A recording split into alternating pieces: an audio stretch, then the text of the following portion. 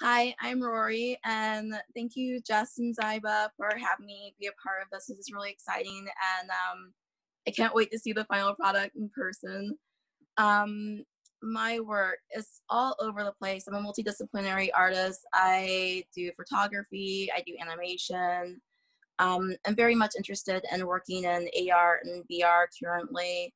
I want to transport people into another space, another world that ordinarily they wouldn't be able to go to, whether it be the universe, the inner workings of the mind, or something that's like microscopic. My work is like something that I kind of have to have like a bullet point list to describe because there's so many things that are interwoven into it. Thinking about transhumanism, thinking about repetition and how that plays out, like in terms of like visually and also like the pattern in our own lives, and like thinking about like how one small little thing that you do repeatedly, consistently over time yields a form, and how powerful that can be, and how I think that a lot of us kind of don't really grasp that, and days can just pile up and go by, and like you could have made a significant change. So that's something that I'm very interested in exploring and trying to connect with people on.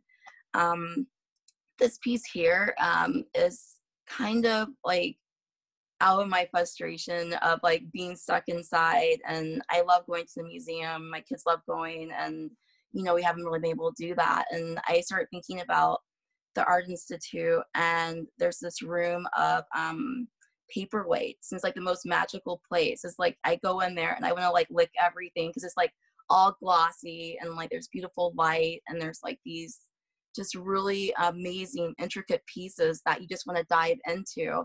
And of course, there's no way to really do that. So with this piece, I want to create something that really would bend light, bend form, and make it seem like something that is like you really want to touch and you want to be inside of.